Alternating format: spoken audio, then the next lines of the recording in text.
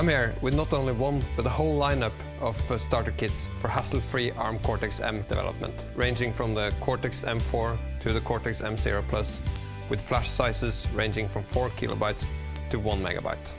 Common features include a J-Link debugger.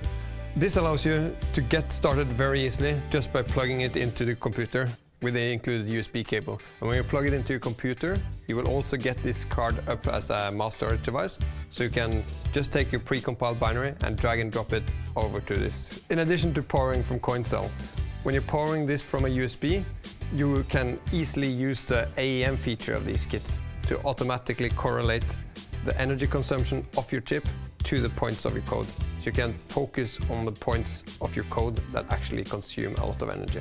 These kits are designed to quickly get you started, so they come with a myriad of different input and output options.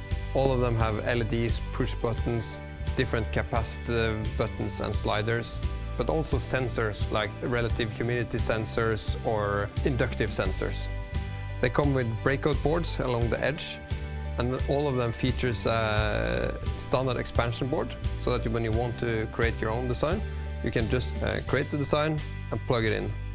And if you decide later that you want to use a different board, you can just take a different board and plug it into the same expansion port.